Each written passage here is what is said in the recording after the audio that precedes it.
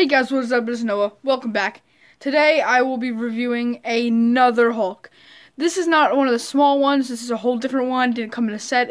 I got this at a pawn shop in Bristol, and I'm gonna review it. I'm pretty sure it is from the 2005 Incredible Hulk film because it really just kind of has the head and the body too. But let's get into it. So we're gonna go over the articulation, the paint job, and the sculpting. So let's go over the paint job first. The paint looks terrific on this guy. They really did the pants well. The Hulk from the film usually went with either purple or blue, but they did it brown for this one, and I think it looks great.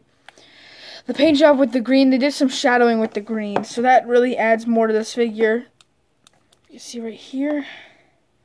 Around. They even added shadowing to the pants, so that looks good. The sculpting on this guy is terrific. If you can see all the veins popping out everywhere, the muscle sculpting looks great, and the head, it's good, but like the mouth is just kind of like he will talk like that for the rest of his life.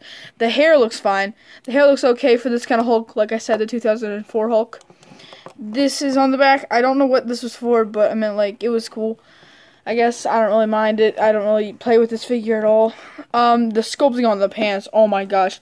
They added these little cross hashes, or maybe like, I don't know, indents, and it makes it feel like it's actually like rough brown jean pants, and it looks really awesome. The sculpting on the rib parts look great too. They did some big ones, and then they also did like smaller ones. The leg sculpting looks great too. The calves look awesome. Again, with the veins looking really good on this side too, like ultimate veins right there. The toes look great, really okay. I mean, the foot kind of has it like popping out here, but hey, what you gonna do? The abs aren't so great. He only actually has 2 abs, which I meant like it's the Hulk. But they did make the diaphragm a little bit smaller than usual figures would have. But anyways, onto the articulation. So he can look down this much, up that much. He can turn his head 360. Yeah, sounds like he's breaking. He does have diaphragm swivel and actual diaphragm fully movement, so you can have him like twist around like this. And this is one of the parts of the figure I do not like.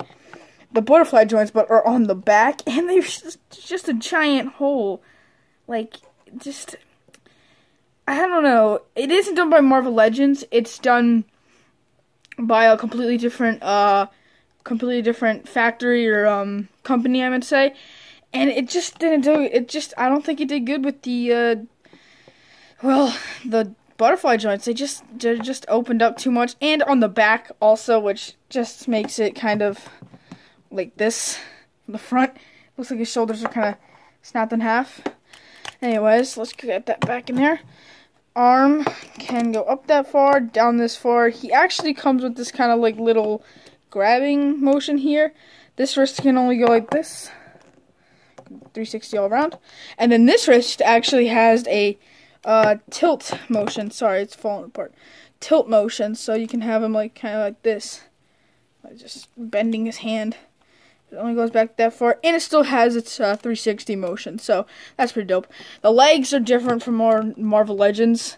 They only have this square kind of joints to them, so they do go out that far and that far. They still turn, still go back. Sorry, the phone's turning a little bit.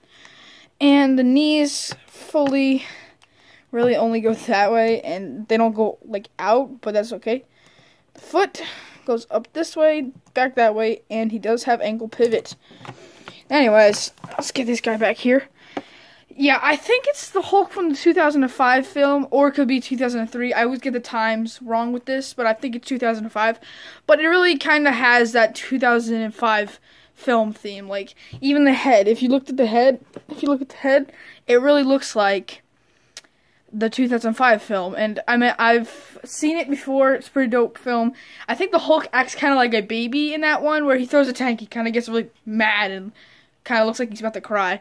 But anyways, guys, if you like this video, please subscribe, like, hit that notification bell so you'll be notified every time I upload, and I will see you guys later. Goodbye!